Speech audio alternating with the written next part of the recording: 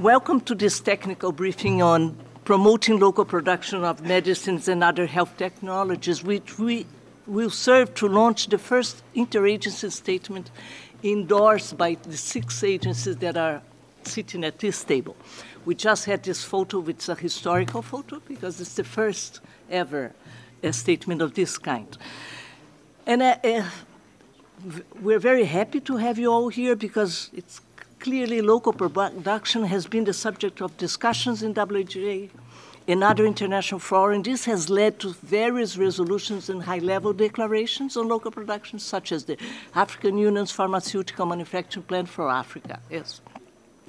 And this reflects the potential role of local production plays in improving access to quality, assured, safe, effective, and affordable medical products. And then we need to take this in the context of globalization, in the variety of country contexts, promoting sustainable local production of assured, quality-assured medicines. It's actually very complex. Huh? It requires a sustained and collective commitment from member states, partners, and other relevant stakeholders.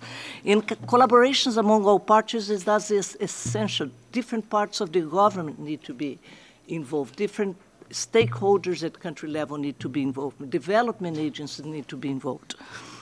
So this is essential to coordinate and drive the collective efforts, promoting quality local production, and the end result we want is that to improve access to medicines.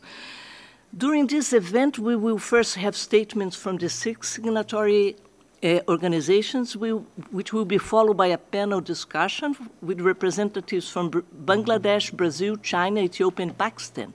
And then we will open the floor for a few interventions.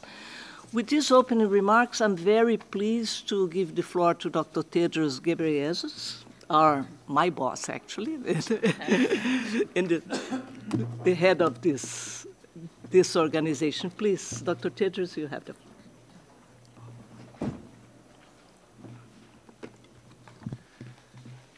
Yeah, thank you, Maria Angela, our moderator. Excellencies, distinguished panelists, ladies and gentlemen, welcome to you all. Access to quality, as you know, assured medicines and other health technologies is a pillar of universal health coverage. Many member states, particularly low and middle-income countries, see local production as a strategy to improve access to quality, assured, safe, and effective medical products. Local production has obvious benefits for health by creating a reliable and affordable supply of essential medicines and other health products. But it also creates jobs and contributes to economic growth. But realizing the promise of local production is not straightforward. 3 ingredients are essential. First, an overarching government strategy and plan that considers all the prerequisites for sustainable local production. Second, strong regulatory systems which are essential to ensure the quality, safety, and efficacy of medical products. And third, an enabling business environment to build the knowledge, skills, and capacity of the medical product industry. None of this can be done by ministries of health alone. It takes a holistic approach that includes political commitment at the highest level, policy coherence, access to finance and technology for sustainable quality production, needs-based innovation, and investment incentives. In the same way, supporting countries to realize the potential of local production is not a job for WHO alone. That's why the 6 organizations present today, the Global Fund, UNAIDS, UNCTAD, UNICEF, UNIDO, and WHO have come together to launch the first interagency statement on promoting local production of medicines and other health technologies. The statement provides a balanced perspective on the benefits, drivers, and challenges associated with successful and sustainable local production. It recognized the complexity of promoting sustainable quality local production and translating government and private sector aspirations into desired outcomes. A strong partnership between UN agencies, international and regional organizations, governments, industry, and other stakeholders is critical to supporting countries to build their capacities to develop and sustain quality local production. WHO will continue to nurture and support such partnerships and play a leadership role in promoting the production and regulation of quality-assured medical products to improve access. Together, we can ensure that everyone gets the quality medical products they need. Together, we can help to promote health, keep the world safe, and serve the vulnerable.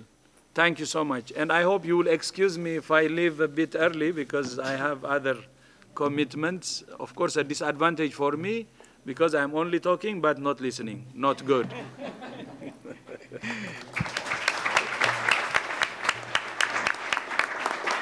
Thank you very much, Dr. Tedros, and I think everybody in this room knows of your commitment to this agenda, and we are very happy to have you here, even if it's for a few minutes. Can I invite Dr. Bernardo Calzadia Sarmiento, who's the Director of the Department of Trade, Investment, and Innovation from the United Nations Industrial Development Organization, UNIDO, to take the floor, please. Excellencies, one big question is how can we deliver together on the Sustainable Development Agenda? And I don't think there is any other issue, development issue, that is more prominent than the promoting local production of medicines, because we can deliver on people, we can deliver, as mentioned by Dr. Tedros, people is at the core, we can deliver on planet, on the environment, but also we can deliver on profit. We should not take the economic dimension out of the equation, and we as an organization promoting industrial development, we want to see a very balanced way.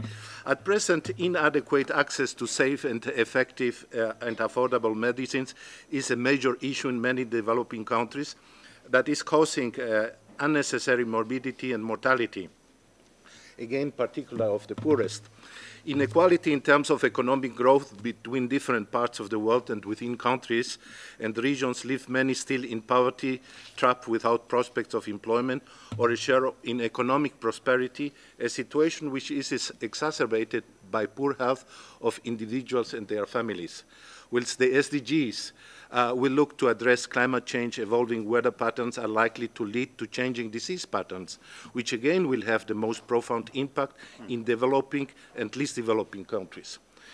Through supporting the development of the pharmaceutical industry in developing and least developed countries, we can help address these issues, particularly SDG 3, SDG 8, SDG 9.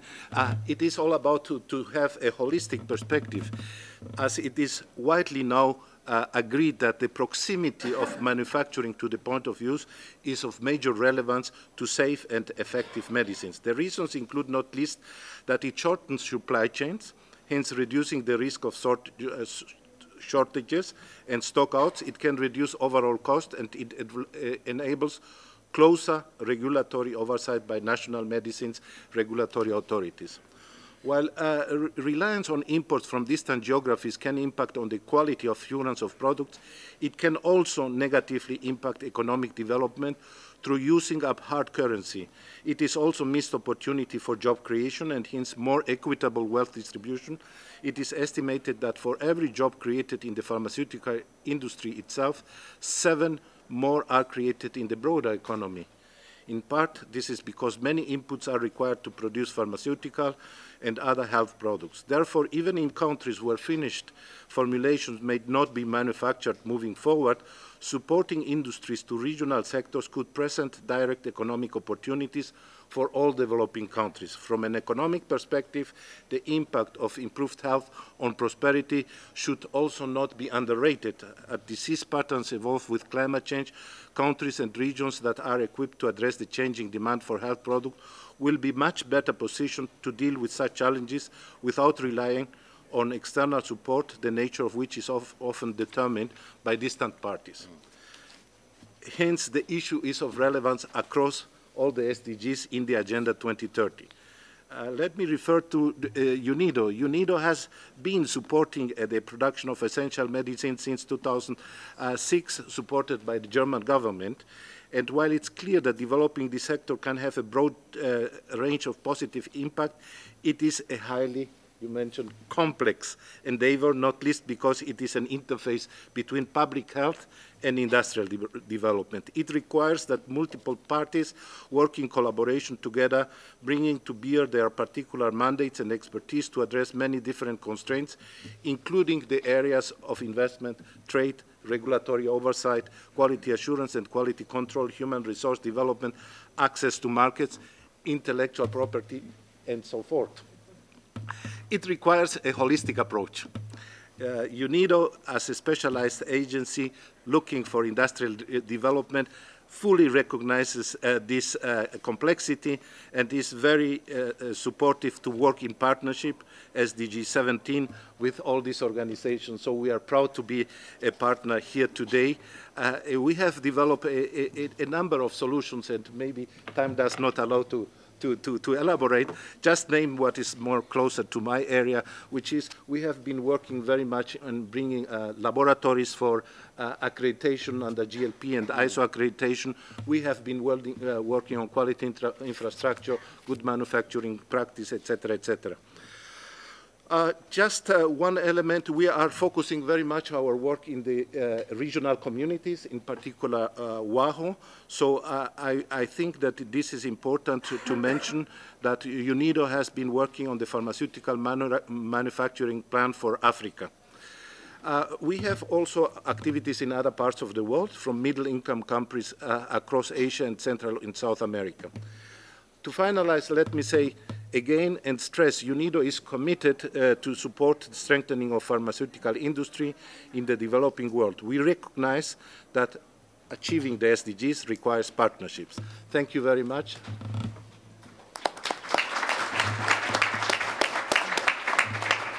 Thank you, Dr. Sarmento. I have the pleasure also to introduce Dr. James Chung, who is the Senior Director of Investment Enterprise from the United Nations Conference on Trade and Development. UNCTAD, please, sir, you have the floor. Thank you very much, Madam Chair. Excellencies, ladies and gentlemen, today is an important day for access to medicine in developing countries and to pursue Sustainable Development Goal 3, which is on good health for all. In fact, today's launch on the agency's statement on promoting local production of medicines and other health technologies shows the commitment of 6 international agencies to work in partnership with governments and other stakeholders to strengthen local production. UNCTAD is named stakeholder on technology and intellectual property rights under the WHO Global Strategy and Plan for Action on Public Health, Innovation, and Intellectual Property.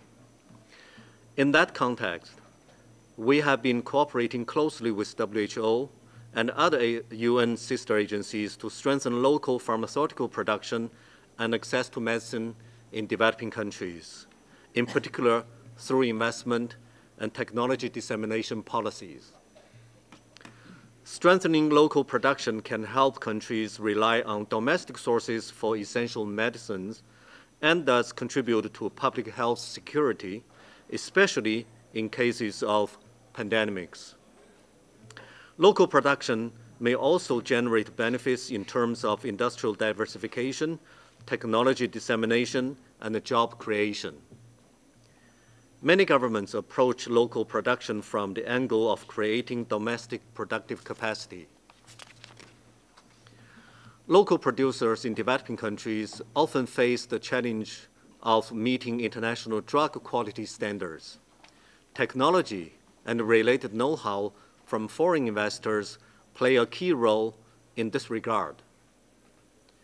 But successful technology dissemination is a complex process.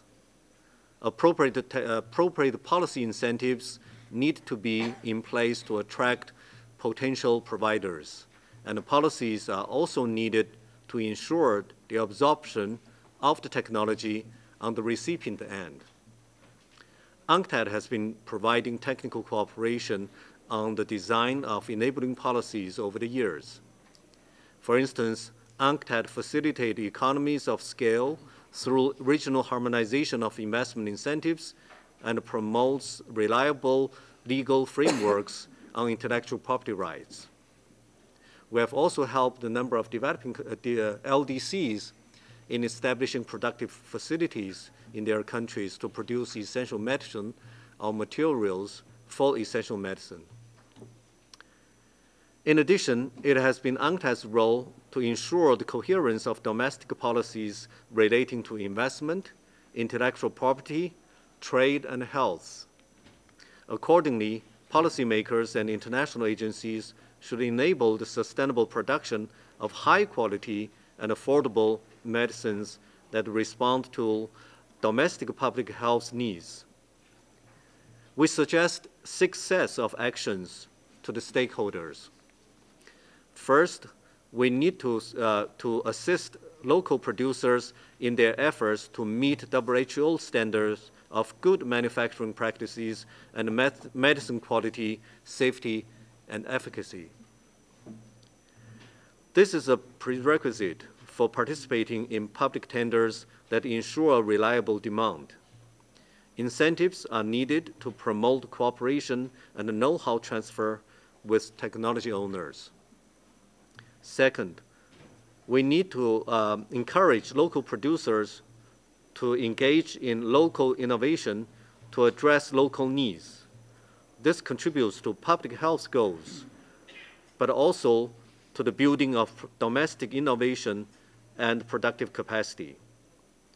Appropriate intellectual property policies and innovation systems need to be in place. Third, local production should contribute to the availability and sustainable supply of essential medicines. This can avoid stockouts and long lead time in delivery from producers abroad. Governments should consult with domestic industries to realistically assess which medicines have to be imported, where there are shortcomings in foreign supplies, and what are the capacities of the domestic firms. Fourth, local production policies should seek to increase the affordability of medicines. This may be achieved by promoting generic competition, for instance, through licensing agreements between originators and generic firms. Price controls and establishment of health insurances should play an important role in ensuring that patients are not overburdened. Fifth, local production policies should target drugs that are essential in the domestic context. Accordingly, industrial policy measures, investment promotion, and drug reimbursement schemes may be limited to those products that are included in the country's essential medicine list. Six, these actions that I have highlighted above need to be coordinated between different government ministries to avoid contradictory effects under different policies. Consultations with the industry and the civil society are needed to ensure relevance of the government decisions. Excellencies, ladies and gentlemen, we look forward to further collaboration with governments and with other relevant stakeholders to strengthen local pharmaceutical production, and I thank you for your attention.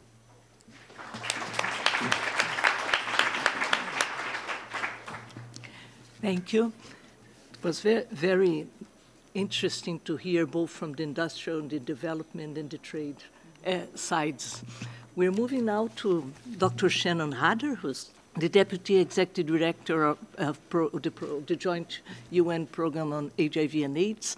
And Dr. Hader has recently joined the UN. We're very happy to have you here. You have the pen.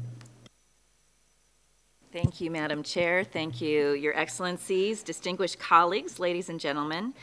UNAIDS champions the need for establishing local production capacity for quality-assured medications for HIV, treatment and prevention of opportunistic infections, diagnostics, and other health products. This is to ensure better and healthier lives for people, those living with HIV, but also everybody else, through medication access, but also through the benefits of stronger economies and jobs, as Dr. Tedros mentioned in his opening. For HIV, in less than 2 decades, we've gone from only thousands of people living with HIV on effective antiretroviral treatment in low and middle income countries, that was the early 2000s, to nearly 22 million people on these medications. This is an incredible success story, and local production and the expansion of markets played a huge and important role in it. Our early adopters or early leaders, India and Brazil, rapidly scaled up production of quality-assured generic antiretroviral medicines. This helped meet the treatment demand that was created by community-led treatment access movements and eventually a global HIV policy shift to treat all.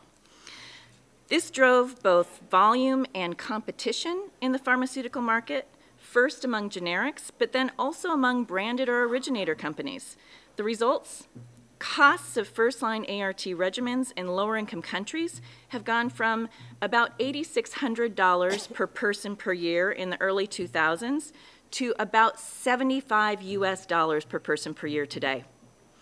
And this is for better drugs and better formulations than 2 decades ago. The drive for access to affordable medications was also paralleled by government and partner commitments to strengthen the healthcare services for appropriate and sound use of these drugs. So it was a win-win success and partnership. By now, other countries like Argentina, Bangladesh, China, Egypt, South Africa have also been increasing local production capacity to meet this increasing demand. But it's not only about HIV medications, of course. Global demand for health commodities is growing rapidly. Health priorities evolve as epidemics and populations evolve. The aging global population needs a growing range of medications and assistive technologies, and these needs could be further met with expanded local manufacturing capacity and sources of supply.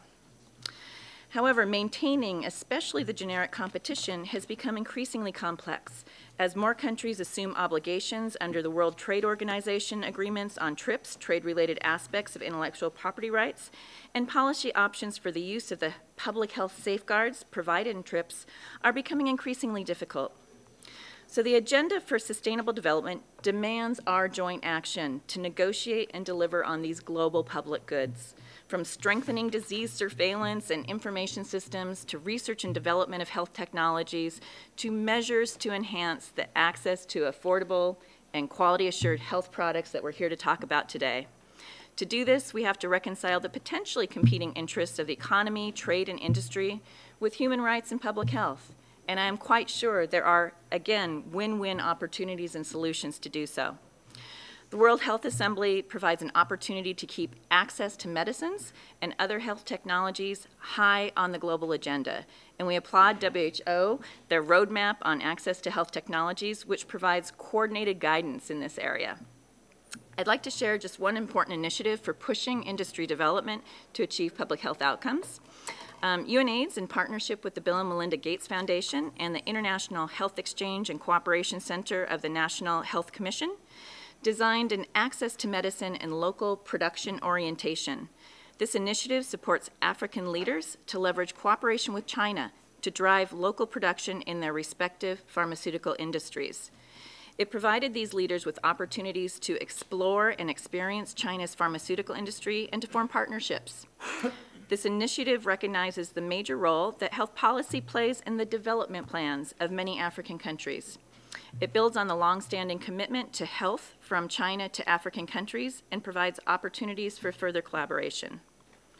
So we at UNAIDS are committed to working with our partners and governments to ensure the right to access health technologies through community-led and community-based approaches.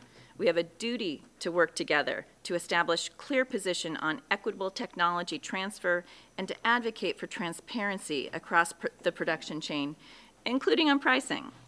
So human rights, as we see it, include the right to access of the benefit of science and technology, and innovation should benefit everyone. So through this interagency statement, UNAIDS reaffirms its commitment in keeping people at the center of the response, and we look forward to leveraging these partnerships to achieve access to health technologies for all. So thank you.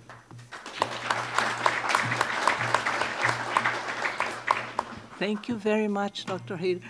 HIV certainly was a pathfinder for the access agenda and influenced not only industrial development, but also the realization that access to medicines and to treatment is actually really a human right.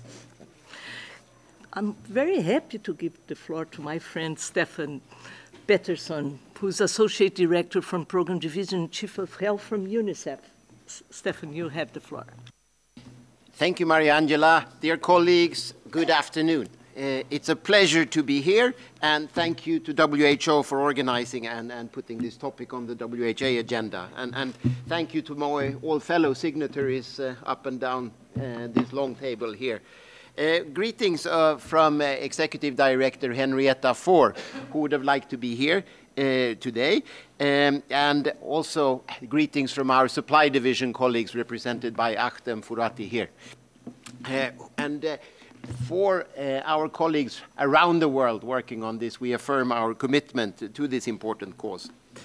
In broad terms, as UNICEF, we see, as my colleagues have said, that local production may generate employment opportunities and contribute to local economies. And specifically for medicines and technologies, it may also facilitate broader access to essential health commodities and technologies at a more affordable cost.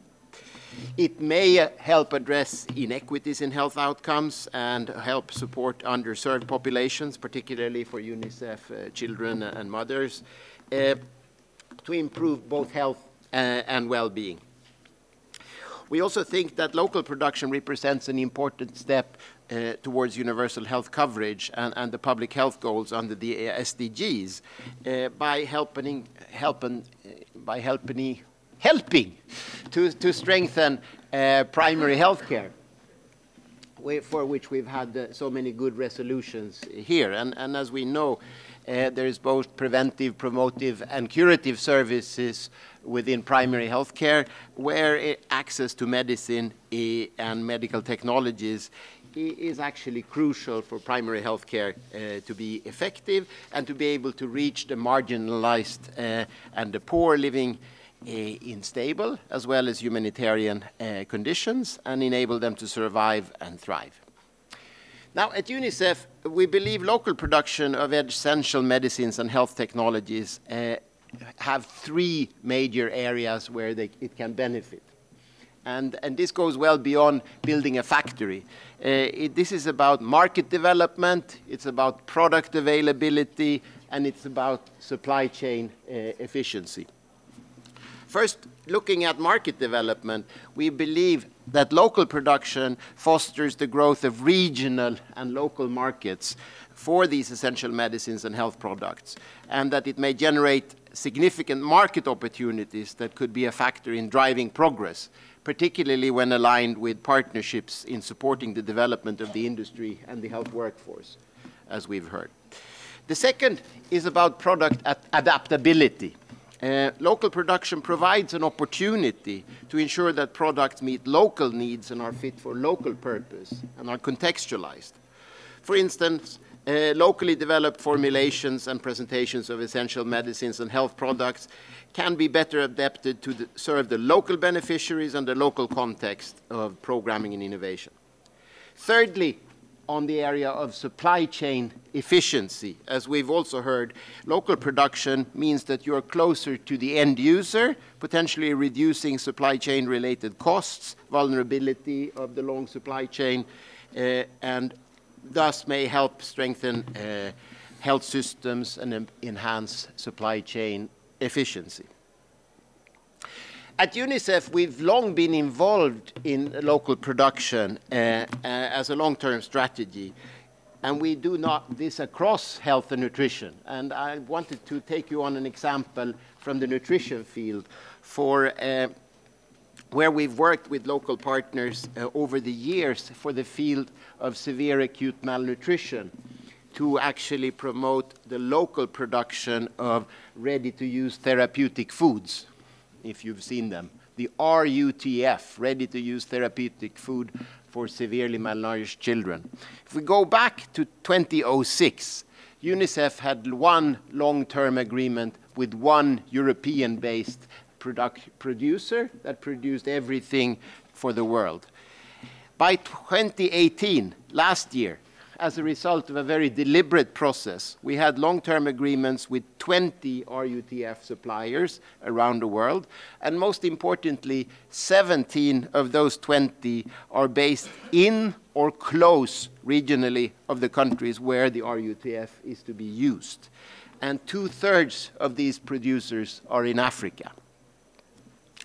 We've also now, over the last 3 years, been sourcing more than half, 55% to be more exact, of the RUTF from these producers based in program countries. So as you can see, it's taken us from 2006 up to now to achieve that, so this is obviously not an overnight process. But we also believe that it's a strong testimony to the critical benefit of developing local suppliers, local markets, to improve the supply chain efficiency and sustainability, creating local marketing opportunities, and ensuring the products are fit for the local purpose and often produced from local ingredients. Taking stock of this experience in the field of RUTF, we see that there's a real potential in expanding this now into production of quality assured medicines and other health technologies in low and middle income countries, provided, as we've heard now, that we have the policy and the regulatory and the quality standards address. So the interagency statement that we're waving around, and we have not yet formally launched, I believe, it's a cooperative effort among us with many other global health and development agencies and funding mechanisms towards this, and it echoes strongly with UNICEF's commitment to supporting children and adolescents to access high-impact health, nutrition, HIV, and early childhood development interventions across the life course. And as previous successes prove, we can succeed if we try. And we need to put our best efforts to this, and UNICEF is committed to further collaborating with all our sister UN agencies, partners, private sector, and other stakeholders to support local production of medicines and other relevant health technologies. So let's combine our ideas and efforts to generate concrete results and move ahead on this initiative. Thank you.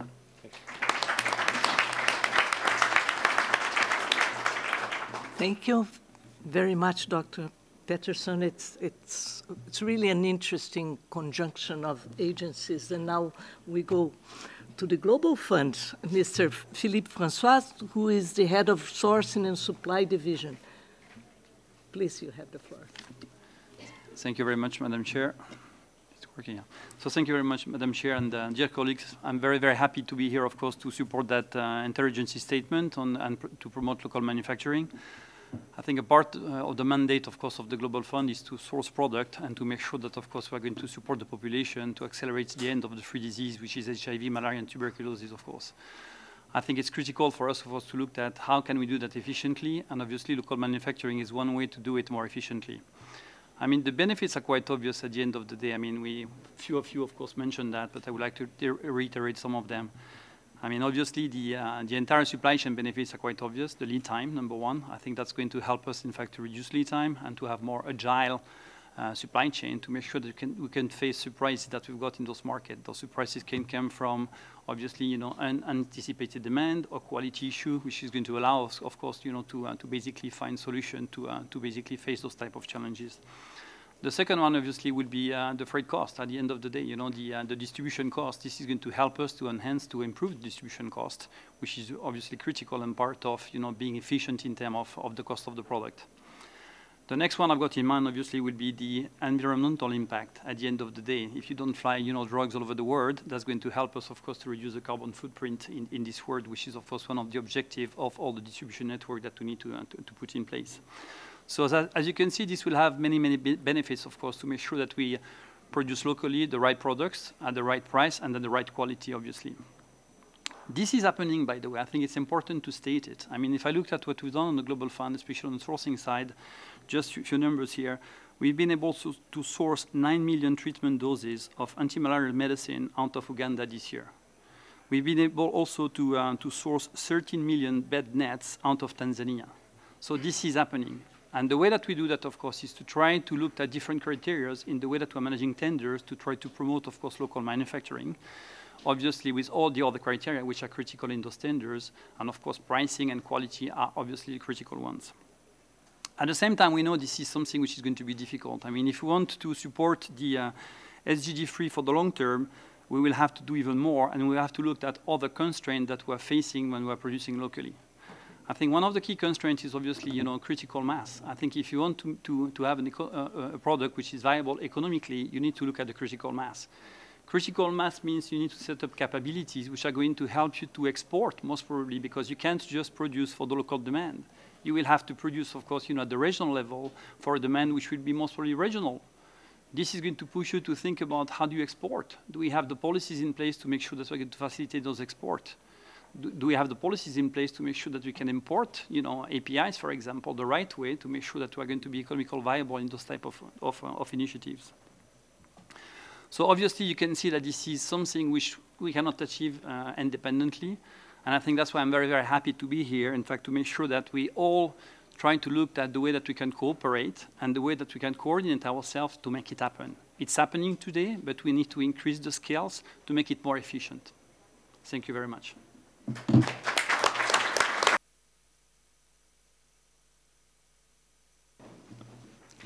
Thank you very much, Mr. Francois.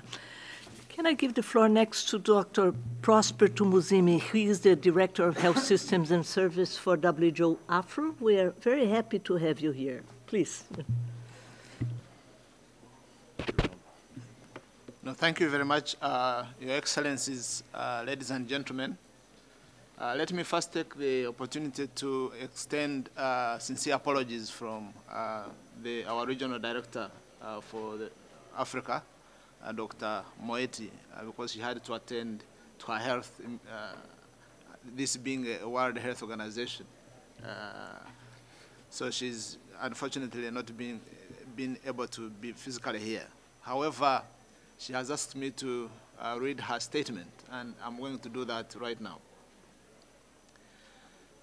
It is my pleasure to address the Assembly at the occasion of official launch of the Interagency Statement on promoting local production of medicines and other health technologies. Releasing an Interagency Statement on this important subject is commendable, as the numbers of initiatives are rolling out to the African region, supported by the UN agencies to enhance the capacity of member states through technology transfer. I would like to congratulate all the sister agencies here for this successful joint effort. Reliance on medical product importation is rather high in the African region and can even exceed 90% of the requirements that we have. Even in the countries with a strong manufacturing potential have to import a substantial quantity of medicines. To reverse these trends, the African heads of state and government endorsed the AU Pharmaceutical Manufacturing Plan for Africa in 2007, and in 2012, the African Union Pharmaceutical Manufacturing Plan for Africa Business Plan was launched. Within the framework of this plan, the public-private partnerships led by multilateral coordination mechanism that involves all the key stakeholders are currently perceived as a good practice in our region. The approach, we hope, will help to align manufacturing outputs with the health priorities in the countries and in the region, to identify and embed in the national policies and legislation incentives for local production, particularly by leveraging taxation, procurement, and reimbursement schemes, and ensure required infrastructure is in place, such as stable electricity and water supplies, good roads, and access to railways and ports. It also hopefully it will establish technical parks as one of the possible solutions for beefing up technological basis, strengthen expertise of the regulators and technical workforce of the manufacturers, enable business planning and market intelligence to ensure sustainability of manufacturers, and promote technology transfers and address the intellectual property considerations. Through its local manufacturing program, WHO has been increasing the capacity of the member states. For example, in December 2018, together with the United States Pharmacopoeia and the NEPAD Planning and Coordinating Agency, and WHO and other international organizations, the capacity of manufacturers was strengthened in leveraging technology transfer opportunities, improving compliance with international norms and standards, and leveraging public and pooled procurement opportunities in the African continent. WHO and the United States Pharmacopoeia and other partners also supported Ethiopia in particular to launch and implement its national strategy and plan of action for pharmaceutical manufacturing since 2015. This is an example, and it is being replicated in countries such as Nigeria and Tanzania in order to help transform their pharmaceutical sector. However, there are challenges, and we need to take cognizance of these challenges that have been encountered, and they include lack of investment, adequate investment to develop robust manufacturing capacity to comply with international standards. There are levels of manufacturing that are taking place, but at local standards, which may not measure up to international standards. And if we are to go out to have markets beyond our own, then we need to have that taken into account. Creating incentives designed to move companies along the value chain is another challenge. And then production of active pharmaceutical ingredients and capacity for research and development is another that will be required. The African heads of state and government endorsed the treaty for establishing the African Medicines Agency at their 32nd ordinary session of the Assembly of the African Union, which is very good news. As a continental agency, the African Medicines Agency is expected to improve the overall regulatory environment for local manufacturing through pooling expertise and capacities and strengthening networking for optimal use of limited resources available for regulatory authorities and complement and enhance the efforts of ongoing harmonization initiatives. The process towards the African Medicines Agency, however, took rather long, but understandably, because one has to bear in mind that the capacity of the African Union Commission to coordinate such a big initiative required putting together, building an adequate staff capacity and generating adequate financial resources.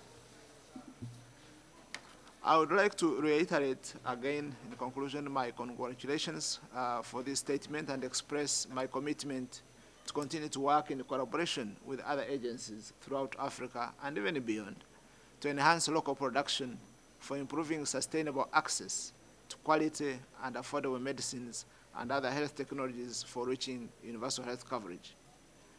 And WHO will continue to provide technical support towards policy development and harmonization, advocacy, regulatory reforms, and monitoring in order to accelerate the pace of implementing the pharmaceutical manufacturing plan for Africa. I thank you.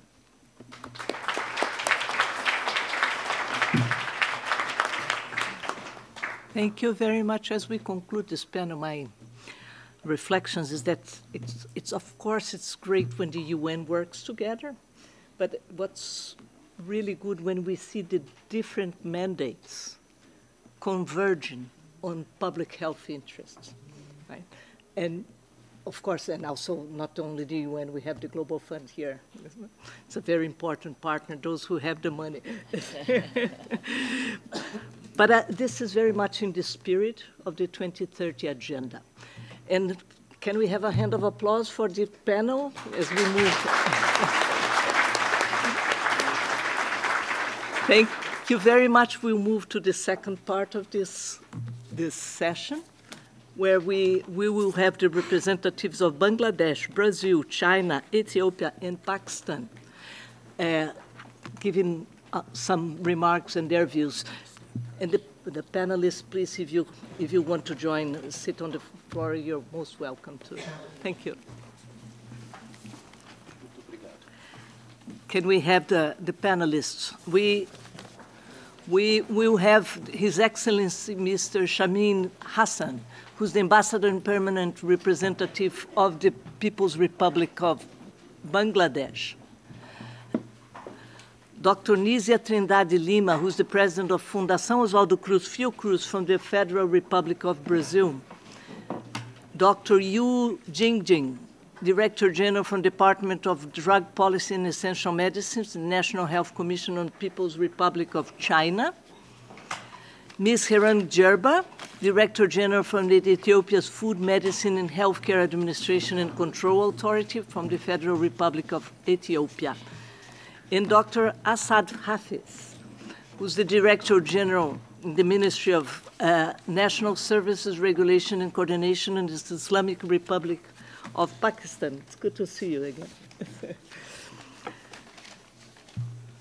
We will start, what we're planning to do now is to hear the statements and have some questions to these panelists.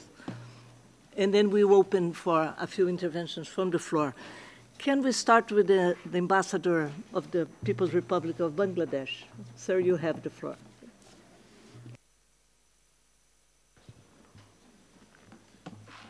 Thank you, Madam Chair, fellow panelists, a very distinguished collection. And I probably stand out as someone who's not an expert. So I'm limiting myself to reading out a statement. Excellencies, ladies and gentlemen. At the outset, I wish to thank WHO for organizing this technical briefing and for inviting me as a panelist to this. The discussion is indeed very timely, given the importance of promoting local production of medicines and other health technologies, as the whole world is committed to achieving universal health coverage and access to quality health care for all, leaving no one behind. The government of Bangladesh, too, is committed to providing effective health care services for its people. Clearly, good quality drugs, standard medical devices and supplies, along with skilled physicians, are prerequisites for promoting improved healthcare services. That is why our government has attached utmost importance in enhancing local production of medicines and health commodities. No doubt, adequate local production promotes easier access to medicines. Local production of medicines in Bangladesh has come a long way over the last 3 decades. With an annual double-digit growth rate, the pharmaceutical industry is now heading towards self-sufficiency in meeting local demand. This sector already provides 98% of the total local medicinal requirement. Further, we also export drugs and medicines to over 100 countries, valued at around US $103.46 million in the last financial year of 2017-18. Government has set a target of earning US $5 billion from the pharmaceuticals by 2021. And medicinal price in Bangladesh is currently among the lowest in the world. So this is no mean feat for a country, small one, with more than 160 million people, especially because in this issue at least, these people are at the center. Excellencies, ladies and gentlemen, in Bangladesh there are more than 300 small, medium, and large enterprises producing pharmaceuticals. These companies produce drugs in most therapeutic categories and dosage forms available at low prices in the domestic market. They have mastered the capacity to produce advanced medicines such as biosimilar drugs, vaccines, oncology products, as well as medical devices. Thus, local production in Bangladesh continues its strong research orientation in generic formulation development and also has proven skills with successful development of specialized high-tech formulations. What factors actually helped this development? We note significant generic drug capabilities, cheap labor cost, effective policy measures, sound track record of partnership and alliance with global multinational companies, availability of skilled manpower, increasing investment in research and development, investor-friendly environment, and increasing number of international accreditations. The National Drug Policy 2016 has been formulated in compliance with the National Health Policy of 2011 and the National Population Policy 2012. Now, the National Drug Policy is mainly aimed at ensuring adequate production of good quality drugs. Accordingly, the current good manufacturing practices guidelines of WHO are being stringently followed. The drug policy further facilitates growth and expansion of the pharmaceutical sector, enhances capabilities of production of better quality drugs, and also increases manifold the scope and opportunities for drug export. This, no doubt, is a success story in local production of medicines and vaccines, but we are yet to make significant strides toward the development and advancement of healthcare technologies, including production and access to the most promising ones. Ladies and gentlemen, globally there is growing need, no doubt, for many countries to produce generic essential medicines for their own people. On the other hand, there are key global challenges to be addressed, like rising prices of new pharmaceuticals, rapidly changing markets for health technologies, and lack of market initiatives for older medicines. The absence of regulatory capacity in many countries and the rise in the substandard and falsified medical products on all markets only add to those challenges. In view of these, I believe a few recommendations would be in order. First, it's essential to bring synergies between health, industrial development, and trade policies in the pharmaceutical sector to ensure robust linkage between local production and improved access. In this regard, we appreciate the launching of the, or to be launched, the interagency statement on promoting local production of medicines and other health technologies endorsed by the 6 organizations that we saw presenting today. Second, creation of regional hubs, strategic focus on the drug product formulation and upgradation of existing value chains may help developing countries build a local pharmaceutical industry. Strengthening of South-South cooperation to scale up investment in pharmaceutical manufacturing capacity in these countries might also be a contributing factor. Third, access to affordable, good quality medicines through local production depends on the availability of scientific and technological capacities. Due to lack of resources and technology, public health R&D takes a backseat in many developing countries. So, an alternative source or model of funding is required. If the developed countries sincerely carry out their obligations under TRIPS Article 66.2 and Article 67, this funding and technology gap could be greatly reduced. Also, considerable redesigning of the educational systems in all the developing countries is an important long-term consideration. Lastly, economic cost and quality deserves very serious consideration. If the economic cost of setting up local production capacity is excessive, or if the quality of the product is doubtful, promoting local production will not be any solution at all. Thank you.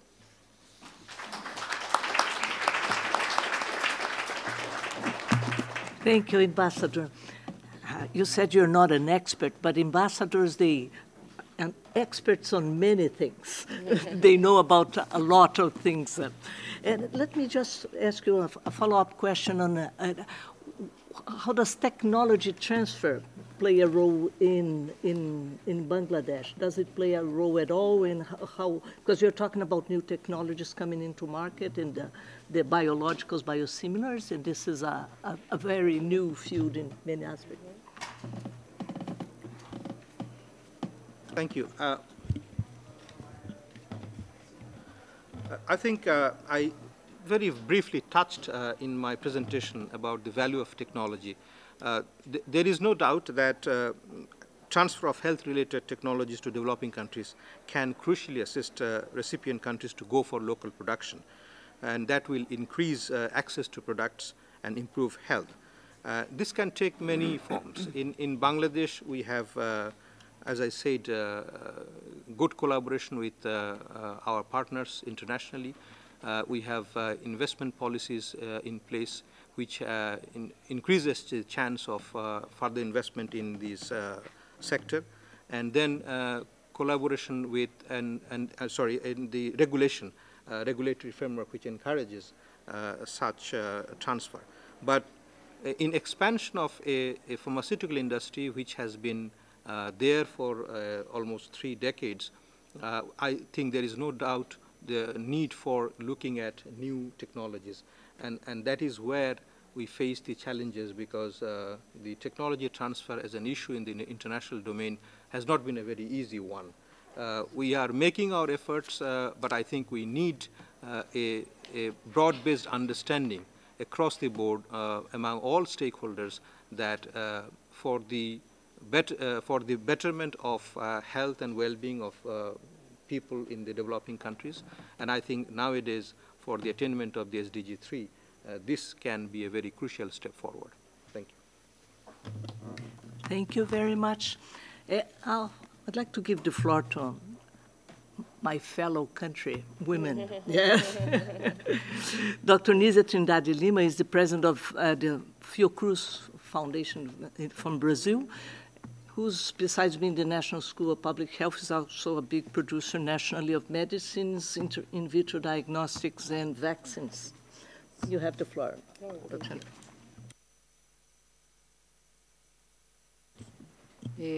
Good afternoon.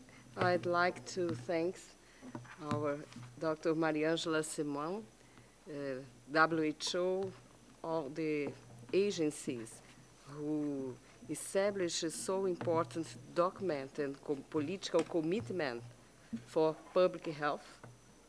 I think that's the main important point, and my colleagues in this session. So, Fundação Oswaldo Cruz, Fiocruz, as you generally know, says, is important, the most important scientific institution in the health field in Latin America, and Fiocruz houses 2 laboratories, Biomanguinhos for the production of vaccines and biopharmaceuticals now, and kit diagnostics, and Farmanguinhos, dedicated to medicines, production medicines. Besides this, Fiocruz now for 10 years has developing a strong cooperation with Mozambique Medicine Society. So I think that this role as a national producer and as an institution which is dedicated for South-South cooperation, especially with speaking Portuguese countries. I think that some points is very important to share with you. Brazil is today the 6th largest pharmaceutical market in the world, rising from 36 billion in 2013 to 57 billion in 2017.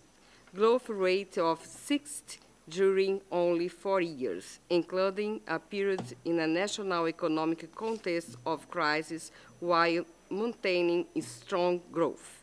Projections point to the 5th place in the next 3 years in accord of Brazilian Pharmaceutical Association.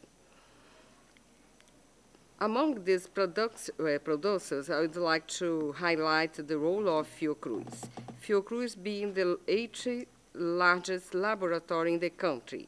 Considering only the generic market, there are 13 national laboratories among the 20 largest, including Fiocruz, which is the great Brazilian biotechnology producers. In order to promote local production, I think that some points are very important to be considered. And I will relate some points relate to Brazilian experience. Brazil continuously faces these challenges already exposed here, but accumulated some successful strategies.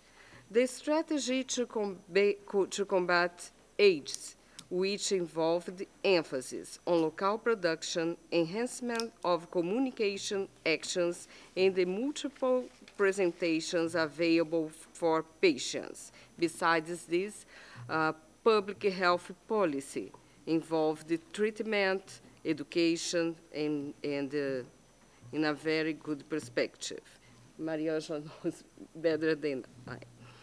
The installed vaccine production capacity represented by public institutions, especially Oswaldo Cruz Foundation and Butantan Institute. Butantan now is finishing the development of a vaccine for dengue, which inserts the country with the emphasis on the manufacture of immunobiological substance, supply the public health system, and also exported to more than 70 countries. Partnership for Productive Development, an example of a public-private partnership that stimulates competition, promotes innovation, and ensures access, anchored in a national demand, the demand from the Brazilian health system, a universal health system, which sees the health as a human right. Well, besides this point, I think that's very important to think about some strategies that are not linked only with Brazilian experience.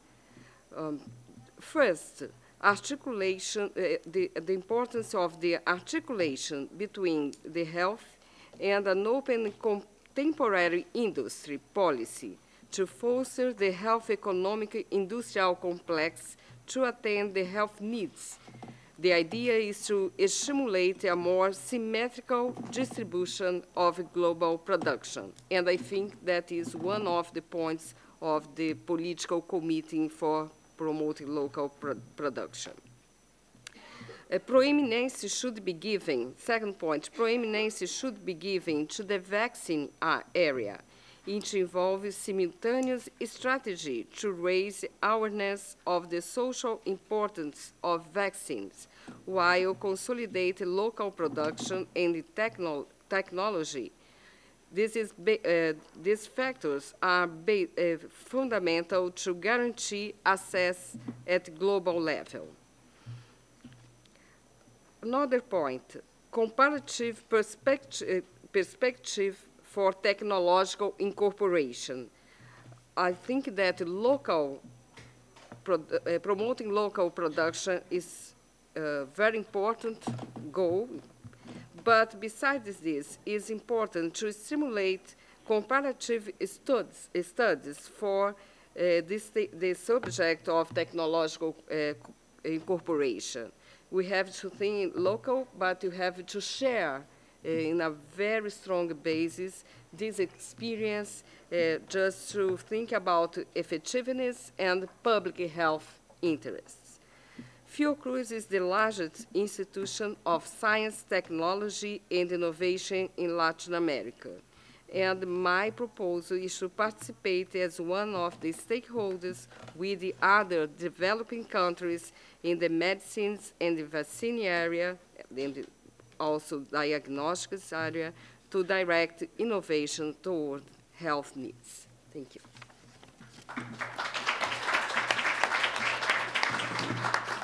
Thank you very much, Dr. Nizia. If you could summarize in a sentence, a few words, what's the key factor for success? Because Brazil has a very strong domestic production. What do you think is the key success factor?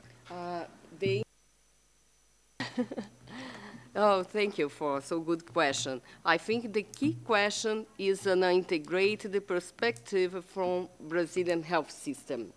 The Brazilian health system, approved by the Constitution of 1988, has all the dimensions of the complexity of health: research, surveillance, care, in an environment that promotes this. Another point is the political commitment of access. The political commitment of access. That's quite a good summary. Thank you. Now I have the pleasure to introduce Dr. Jingling Yu, who's the Director General for the Department of Drug Policy and Essential Medicines in the National Health Commission in the People's Republic of China, on my right-hand side. Please, sir.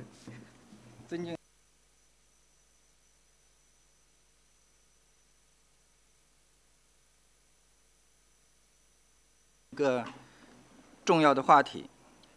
近年来，中国从药品审评审批、生产流通、价格支付、集中采购、胆怯药和仿制药供应保障、抗癌药、基本药等重点领域和关键环节，出台了一系列配套政策文件，在完善药品供应保障体系、保障公众用药安全有效可及等方面取得了阶段性进展和成效。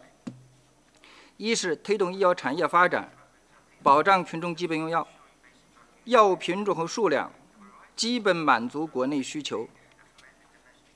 对药品从注册申请、审批和生产、销售强化全过程监管。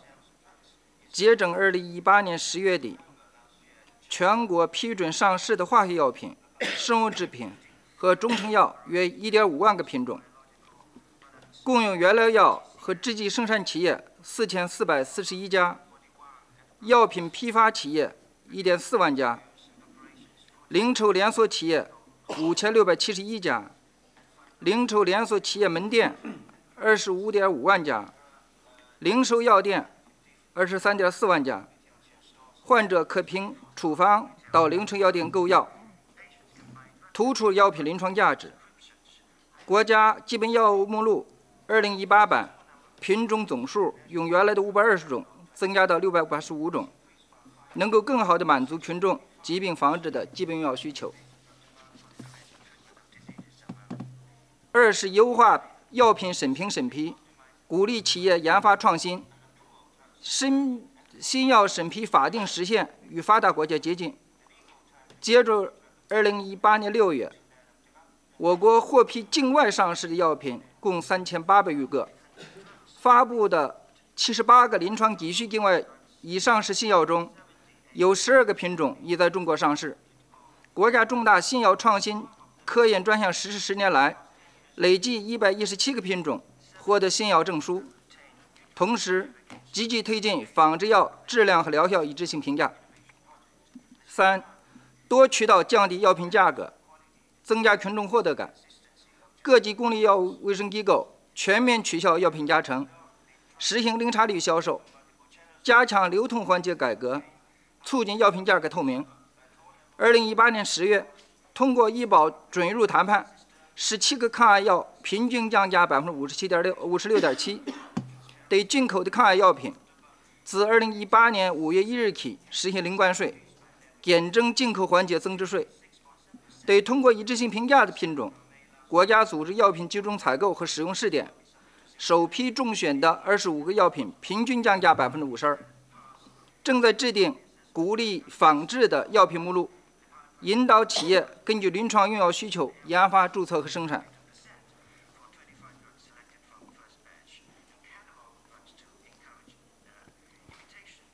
4. 突出重点难点，保障特殊群体用药，保障儿童临床用药。先后发布2批共72个品种儿童适宜品规的鼓励研发清单，全部纳入国家重大新药创制科学重大专项支持范围。2017版国家基本医保的药品目录中，适用儿童的品种剂型达到540个，占目录总数的21.3%。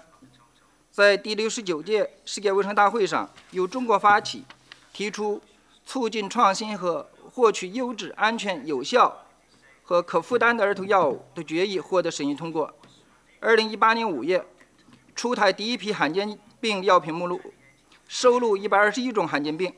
截至2018年12月，在全球上市的162种治疗74种罕见病的药品中，有83种已在中国上市。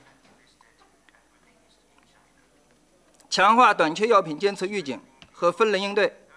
2017年以来，国家和省级均建立了多部门参加的短缺药品保障会商联动机制，采取加强供需对接、定点生产、打击垄断违法违规行为等一系列措施，有效解决了多种药品的供应问题。下一步，我们将学习借鉴世界卫生组织和其他国家的有效做法，继续突出药品临床价值，以临床药品用药需求为导向，统筹完善国家药物政策，发挥好药品使用监测和综合评价的基础支撑作用，保障群众用药需求，提高药品可及性。谢谢。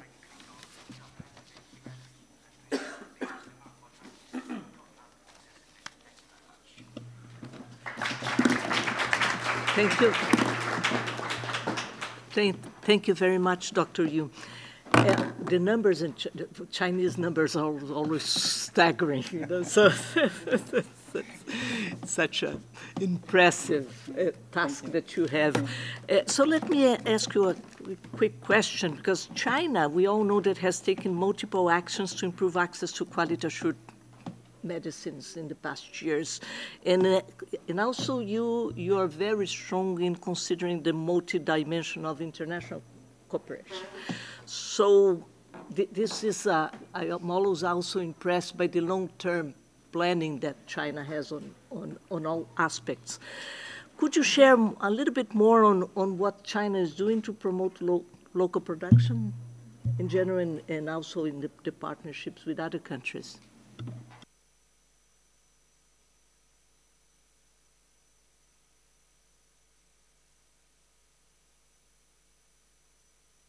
《重要领域，在“一带一路”倡议、中非合作论坛和南南合作的框架下，中国积极支持和促进药品和医疗器械本地化的生产，并愿意加强不同层级的一些合作。这对于解决当地居民的医疗卫生需求呢，具有积极的意义。2015年，中非合作论坛约翰内斯堡峰会呢宣布了中非10大合作计划，鼓励中国企业在非洲投资建厂，促进药品在非洲当地的可及性。2018年9月，中非合作论坛北京分会又提出了8大行动，进一步强化采取更多行动进行医药领域合作。中国呢目前拥有4400多家原料业和制剂企业和16000多家的医疗器械生产企业，是全球最大的医药制造业国家。中国有意愿加强与国际社会的合作，通过多种方式向中低收入国家提供安全有效和高质量的医药卫生产品。今年呢，中国的一些企业已经在比如说像俄塞俄比亚、苏丹、马里、南非等多个非洲国家建厂或设立销售点，推动成立医药工业园，并且付费开展药品的本地化生产的步伐呢，现在也在进一步加快。下一步我们进一步继续加大这方面工作力度。谢谢主席。Thank you very much. I just realized that this panel is balanced, gender balanced, but we got one side with men and the other side with women. But I'm happy to give the floor to Ms. Heron Jerba. Maybe I'm not pronouncing your name correctly. Yeah, she's the Director General of the Ethiopia's Food, Medicine, and Healthcare Administration and Control Authority. From Ethiopia, you have the floor.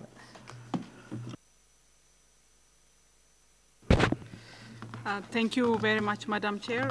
Good afternoon, Excellencies, ladies and gentlemen. It's my honor to be here this afternoon as a panelist at this high-level event addressing very crucial agenda. And I would like also to thank WHO for this, for putting this session. Just to start from the African context, Africa, as you know, is a continent burdened with communicable diseases, emerging non-communicable diseases and injuries. More than 90% who die due to malaria and 70% living with HIV/AIDS are in Africa.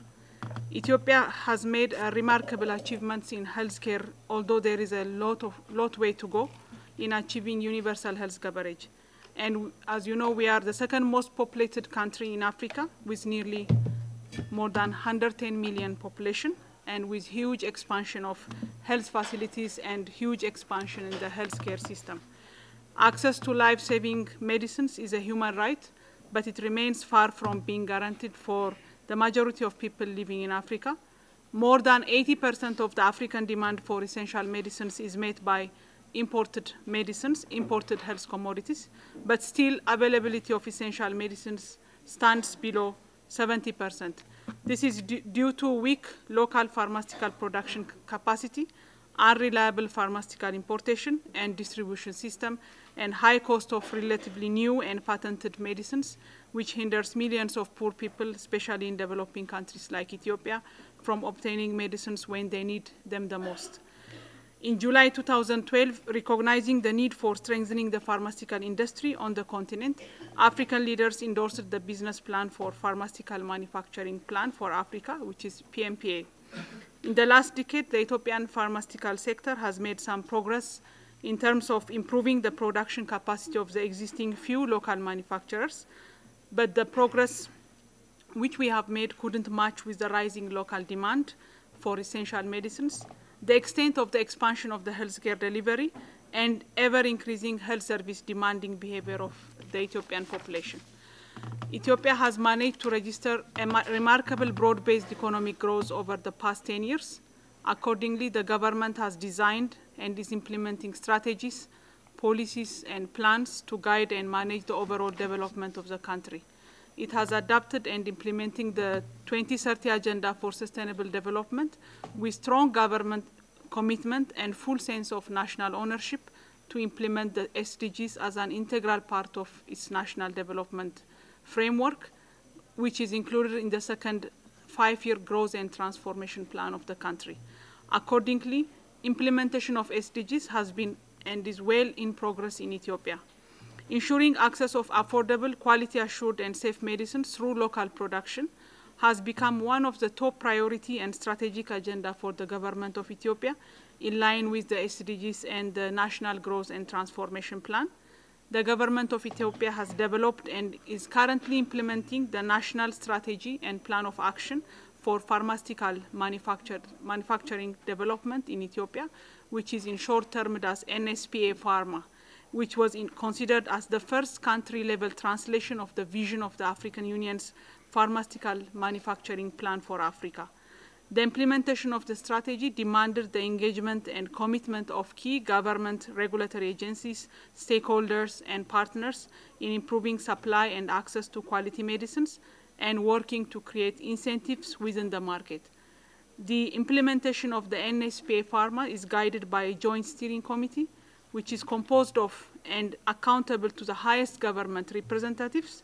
The collaborative leadership and guidance of the Ministries of Health and Industry has resulted in significant achievements, which include implementation of the National Good Manufacturing Practice Roadmap and improving access. The types of locally produced medicines has improved from 142 to 156.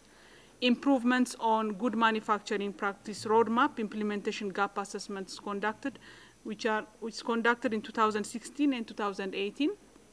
And this gap assessment has identified what are the critical gaps which the manufacturers do not fulfill to the GMP standard.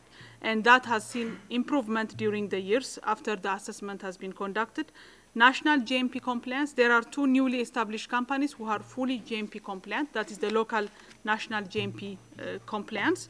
Then there is WHO pre-qualification assessment, which is going on for two factories. One is for pharmaceuticals and the other one is rapid test kit, and the rapid malaria test kit manufacturer has acquired WHO PQ certificate recently. The other is the institutional development and regulatory strengthening, which is also stated in the national strategy.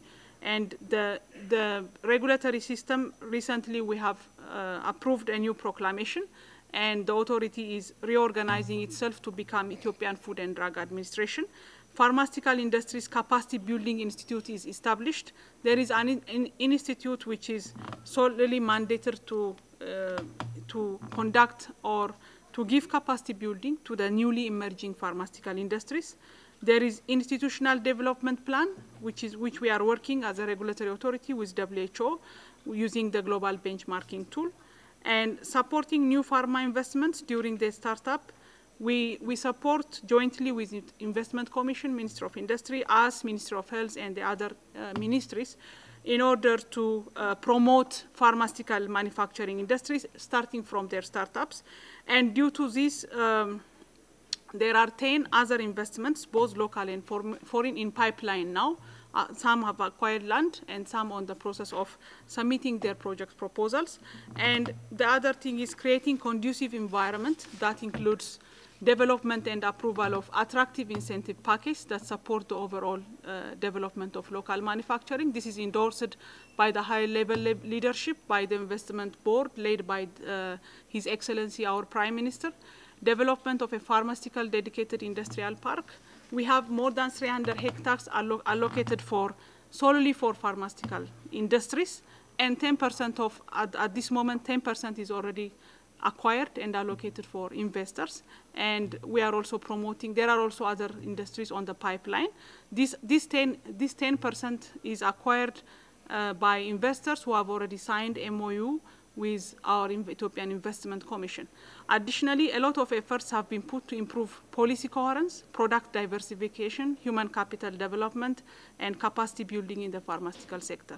So strengthening sustainable local production of quality-assured medicines is a critical strategy to ensure reliable access to affordable medicines and contribute to achieving universal health coverage. Besides, it can also contribute to social development and catalyze knowledge-based economic growth, research and development. On the way forward, it's important to sustain the positive achievements of the NSP Pharma of Ethiopia and scale up the experiences to realize the wider vision of ensuring healthy lives and promoting well-being to our society. For this, our government should further strengthen its political commitment and leadership and enhance ownership of the strategy into institutional strategic plans. In collaboration with partners and stakeholders, it also should develop and implement national strategic plans, encourage research and development, and consider the establishment of integrated pharmaceutical market database system. The government of Ethiopia appreciates the technical and financial support provided by WHO, UNIDO, UNCTAD, UNAIDS, UNICEF, Global Fund, USPPQM, and other partners in the development and implementation of the strategy, national strategy. At this moment, the government of Ethiopia not only expresses its commitment to do whatever is necessary in transforming its pharmaceutical industries and fostering local pharmaceutical production, but also voices its concerns about the sustainability and availability of resources in achieving the targets of the strategy.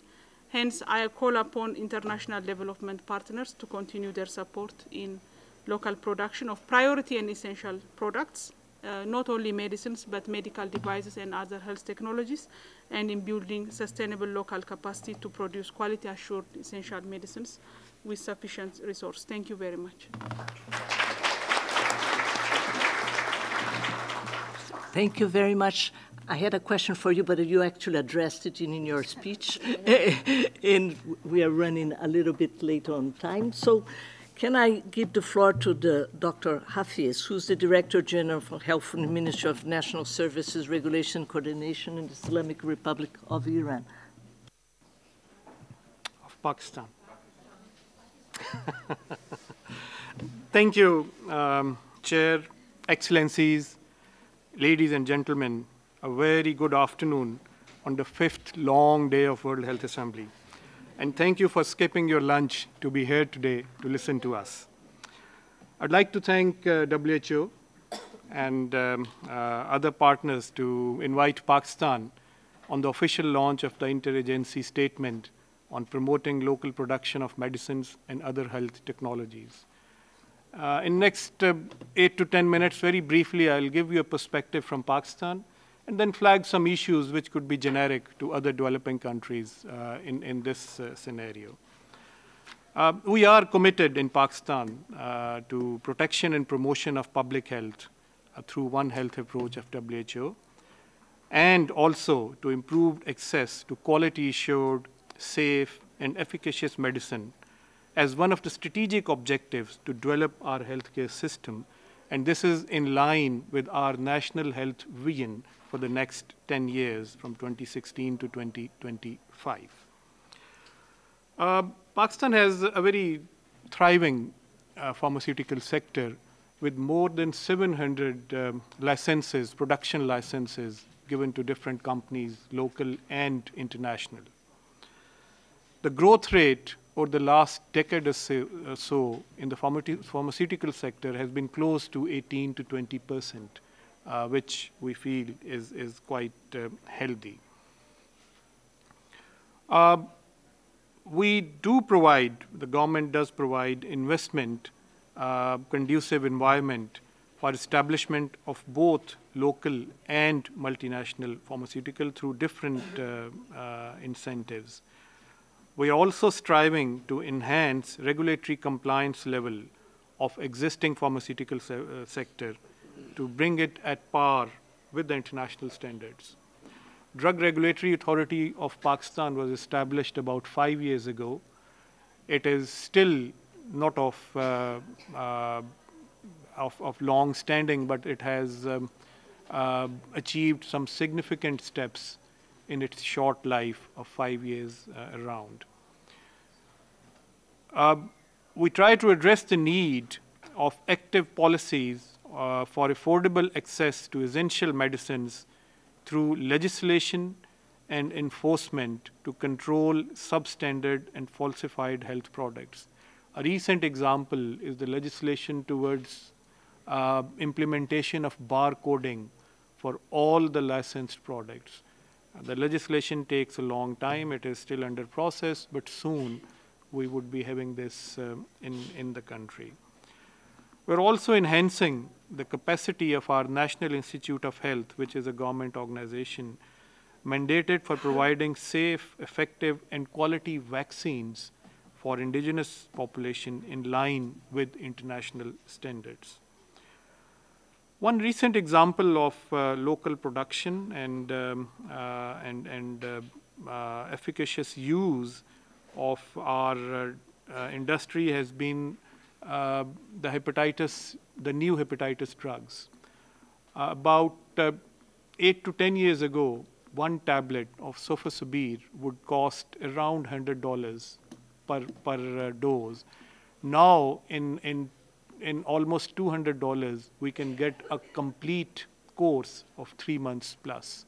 So this has been possible with the production of the quality production of our local industry.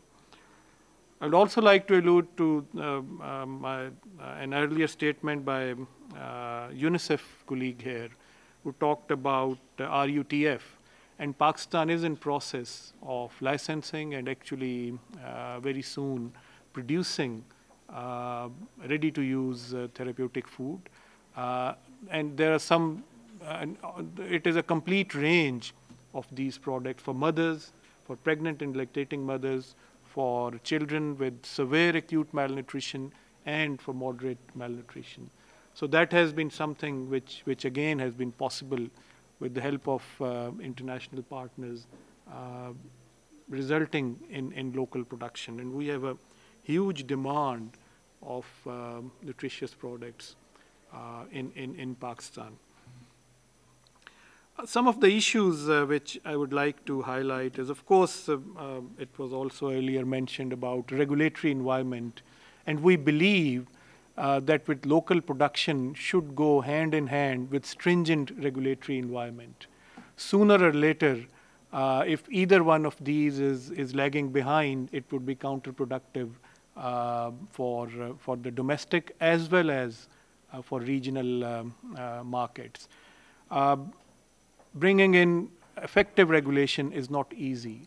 It requires a lot of commitment and a lot of capacity. So this is an area where international partners could actually work with the local governments, domestic governments, and also produce some basic regional standards or global standards. We should move towards that once we are going into more and more local production facilities.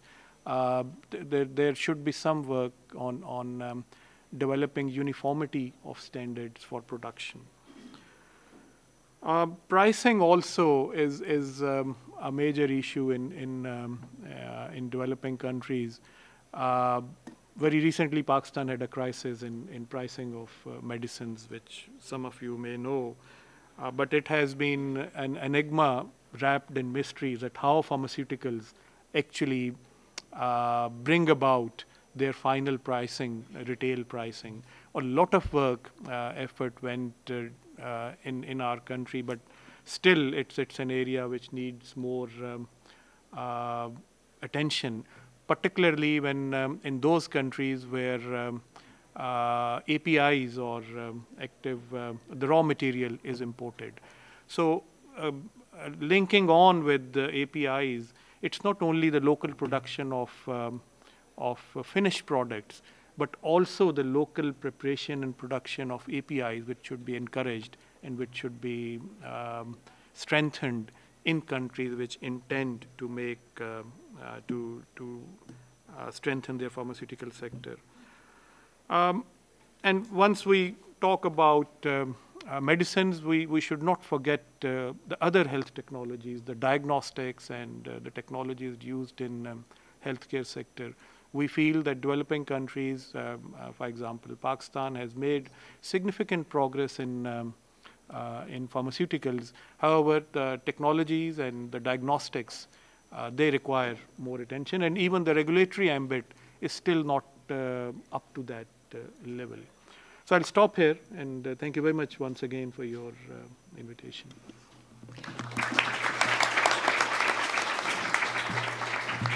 Thank you very much, and thank you for reminding us all that there are other technologies besides medicines. Diagnostics and medical devices are a part of treatment. You can't just treat people with medicines without these other technologies. I'll propose that we run this session until 2:20, if it's okay with you. Okay, and those who need to leave, I apologize for the lateness. We'd like to invite Dr. Ellen Tuin, Director of Medicines Law and Policy, to say a few remarks from the civil society side. Thank you, Madam Chair, and I would like to thank WHO for this opportunity to make a few brief remarks. We've heard the role of local production of essential medicines and other health products. The importance for the health field is obvious, and we can look at some very clear examples. It's not a coincidence that it's countries such as Thailand and Brazil that had a local production capacity. They were also the first in offering universal access to antiretroviral medicines, for example. Local production policies cannot only be informed by industrial and economic policy objectives. For local production to be beneficial to public health, economic policies need to go hand in hand with health and pharmaceutical policies, and this is exactly why this joint undertaking, of course, is so important. Local production requires a regulatory and intellectual property framework that is conducive to public health, that assures quality production, and that does not create barriers to the registration of generic products. This is very important and needs to be looked at with some urgencies.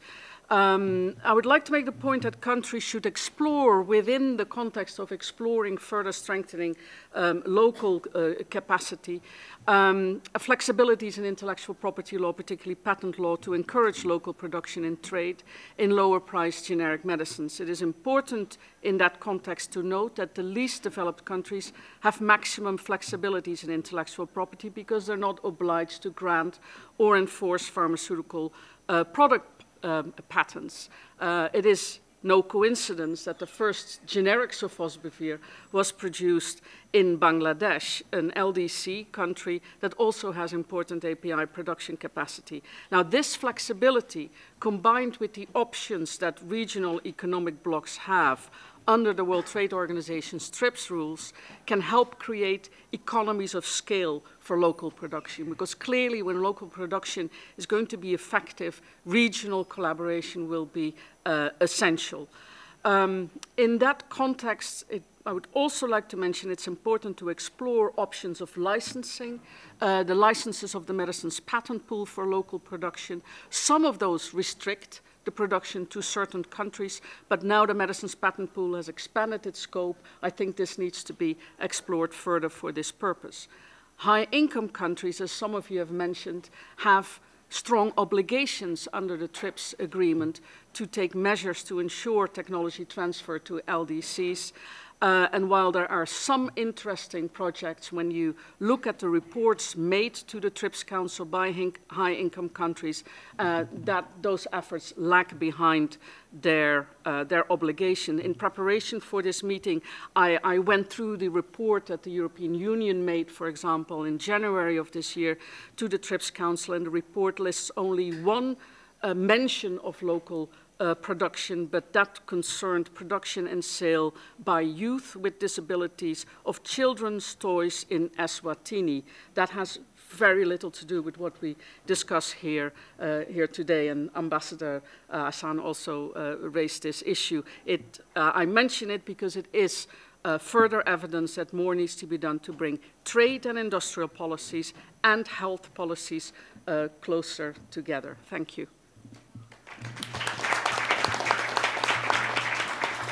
Thank you very much. For those who don't know, Dr. Ellen Toon was the first director of the Medicines Patent Pool. Thank you. It's gone a long way. Dr. Margaret Wynne, who's the Senior Policy Manager from Health Action International, please, can I ask you to Thank you very much for this opportunity to speak at this important technical briefing. I'm the last speaker. I'll keep it brief. You know, government-supported local production should lead to the manufacture of medicines that are on the National Essential Medicines list, as we've heard, and also those that address neglected tropical diseases in the country. They should be cheaper than the equivalent imported medicines and hence more affordable, both for governments and for people. They should be continuously available through uninterrupted supply chains and of assured quality, as many of our speakers have mentioned. It's really critical to measure the effects of local production on access to essential medicines. And to assist in this, we've developed a methodology to measure and compare the price and availability of locally produced and imported medicines. We've undertaken 3 national studies now in Africa, in Tanzania, Ethiopia, and Kenya, and they've shown very mixed results. In 2 cases, when we talk about government procurement prices, the local produced medicines were cheaper. In 1 case, they were not. But what was extremely interesting was the different markups that were applied to the medicines, so that the cheaper medicines got a far higher markup in the public sector than the higher priced medicines. And what was happening when patients had to pay for medicines in the public sector out of their pockets, they were not benefiting from low procurement prices. So I do think that governments have a responsibility to look at their own policies in this. They can be supporting local production, yes, but they've also got to look at their own policies to make sure, in particular, that low procurement prices get passed on to people who, particularly in the public sector, where they've got to pay out of pocket. In the private sector, well, again, 2 countries, imported medicines were higher priced. In 1 country, the locally produced were. And in the mission sector, in all 3 countries, the local products were cheaper. Availability, another important issue. Again, mixed results across these 3 countries. In 2, locally produced products actually had higher availability than imports, but in the other country, the opposite was seen. But this doesn't address the important issue of supply security. And I do think we need to further develop more indicators and get a broader picture of really the impact of local production. I think looking at price and availability is a really good start, but I think at some stage we should look and develop some more. So again, as I said, not a uniform impact and effect of local production, and I really urge countries to regularly monitor, particularly prices, to see are people benefiting from particularly where they're supporting local production. Thank you. Thank you very much, Dr. Wynne. You're not the last speaker. We had 2. I'm going to give 2 minutes to each. One is Greg Perry from the International Pharmaceutical Manufacturers Association, And Dr. Moji, where are you? Oh, okay, you better, can you sit already by a microphone, please? Greg, 2 minutes. First of all, I just want to say on behalf of the IFPMA, we welcome this initiative of the 6 institutions, and we would look forward to working with you in achieving those common objectives. And we will reach out also to our generic colleagues to participate in any process that goes forward. But I want to take the opportunity to just outline the points which were raised in 2014 in a meeting which I chaired of EU and Africa Business Forum in Brussels, which consisted of generic manufacturers from Africa, as well as generic manufacturers from Europe and innovative companies. And we listed 6 key issues. So take this from the point of the private sector operating to try and encourage local production. One is regulatory capacity building and speedy regulatory process. It's already been mentioned. Second was active and strong criminal actions against falsified products and substandard products in the region. 3 was health system strengthening. That's the supply chain, but also financing through insurance for the purchasing of products.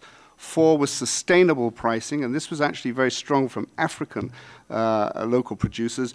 This is about ensuring security of supply, quality of products being taken into account, not just price. 5 is establishing a proper business environment and governance system within the local area. And 6 was looking at areas such as licensing and technical transfer with respect of governance and IP rights. Then, just very quickly, Africa, I'm focusing on that. Importance is building an internal market. Botswana is not Brazil. It does not have the same amount of people in it and the same internal market. So you have to look at how you can encourage internal market systems within Africa.